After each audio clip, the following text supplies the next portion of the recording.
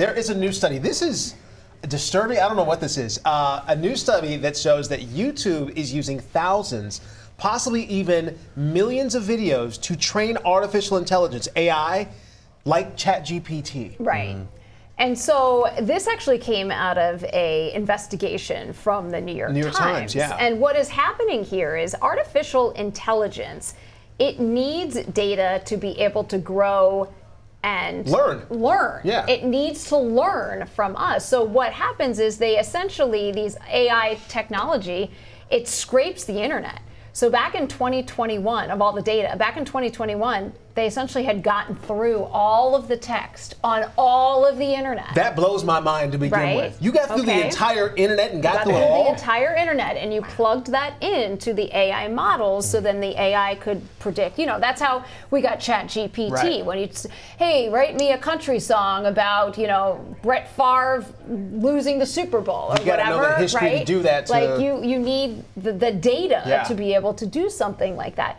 So then what the New York Times found was that these AI companies were then transcribing YouTube videos, our own YouTube videos, everybody's YouTube videos, and using that as their data to feed their models. And the question you got to ask yourself, well, hold on, wait a second. Did I get permission for you to do that? And the answer is, well, there's this gray area. This is the murky area that they're skating through right now. And is that because it's on the internet and so you put it up for public consumption? Right. So whether or not you need permission, that would be a rub. So here's an example.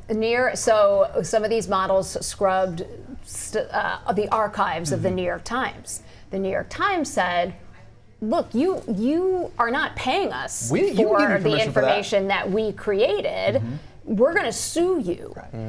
The companies came back and said, well, actually, we consider it fair use. Like, you put this out here, we can take this. And so that's where these lawsuits are right now. But, like, you know, like, if you are putting out some of your crafting videos, let's say, they take that, use that for their model. Should you get paid for it? Because that's what some people are saying right now. They are taking my information. I have 2 books. I have 2 books, and they are now on YouTube. You took my information. You took the information from my book, and you took it, and I don't get anything for that.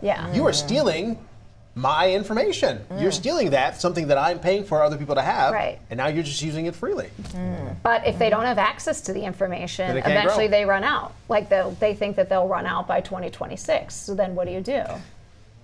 Is that a bad thing? Yeah, no, probably not. We keep talking about the dangers of AI, and now you got to wonder. Exactly. I don't know. It's not going anywhere anytime soon, though. Okay. Well, let's turn it over to our weather robot over here. That's a fun nickname. Right?